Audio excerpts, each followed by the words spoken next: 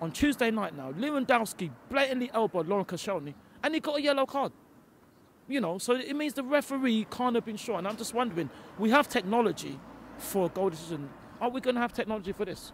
You know, because I'm just thinking, I'm just very happy, don't get me wrong, I'm very, very happy, but I'm just looking on the flip side, what would have happened if Crystal Palace would have scored?